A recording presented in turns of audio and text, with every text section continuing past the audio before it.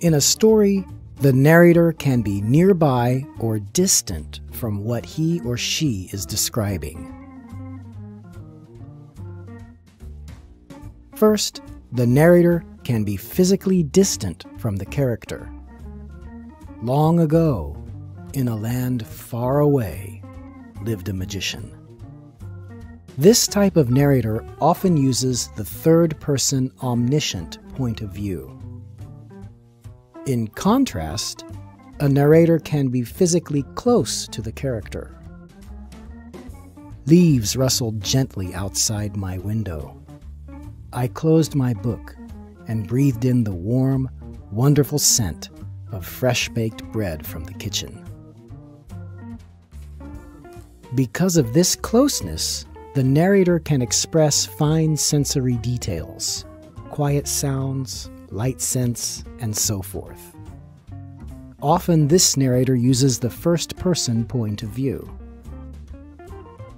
But there also is another kind of distance, psychological distance.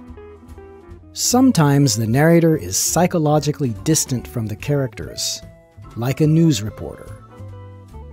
The man held his briefcase tightly in his right hand as he stepped onto the train. He spotted an open seat and moved quickly toward it.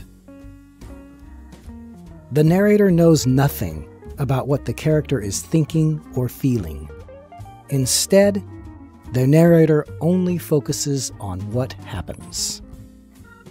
In contrast, a narrator can be psychologically close to the character, like a mother who cares deeply for her children. Mary felt uncomfortable. She could not stop thinking about what her friend had told her. It confused her and made her worried. Because the narrator sympathizes with the character, what the character thinks and feels often is more important than what is happening. Considering both the physical and psychological distance between the narrator and the characters helps us fully understand the narrative distance within a story.